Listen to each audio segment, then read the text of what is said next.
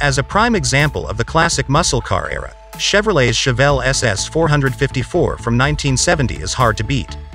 The Chevelle, considered by some to be the pinnacle of vintage muscle cars, had already died by the late 1970s. Trans Am Worldwide, based in Florida, now provides an updated version of the classic that doesn't skimp on muscle. In fact, you may get as much as 1,500 HP, 1,119 kilowatts. The 70 SS, which debuted just last week, is essentially a reskinned Chevrolet Camaro with a new exterior.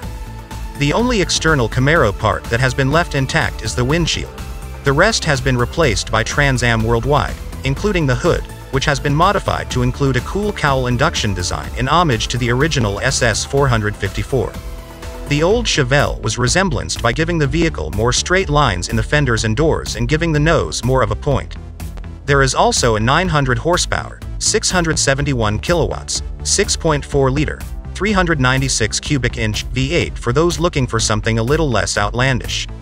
The 70 SS builds on the base model's 450 horsepower, 336 kilowatts, LT1 V8 engine from the Camaro.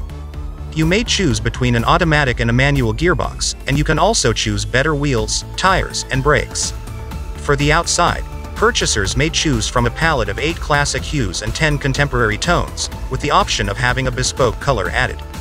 Deliveries are scheduled for the autumn, according to Trans Am Worldwide, and orders are being accepted now.